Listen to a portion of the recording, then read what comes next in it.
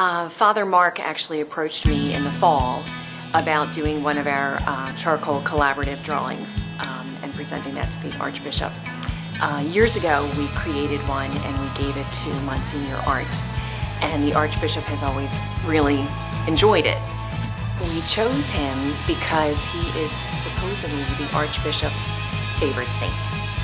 There are about 30 pieces in this picture, and each child started with a white piece of paper, and we did what's called a charcoal rub-out drawing. So they filled the background with a thin layer of charcoal, and then we used the eraser to help draw in the highlights.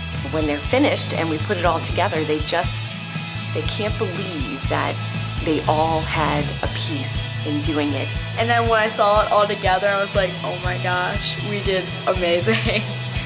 So the robot is designed to pick up these things called mobile bases.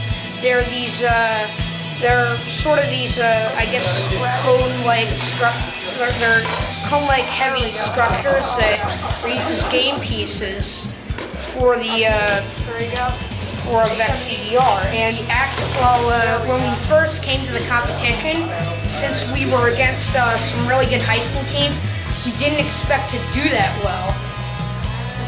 I'm super proud because we're making it to different levels and we're beating like every team we see almost. Like these high school teams, they like know much more than us, and we're like dominating, and we're doing really well against them.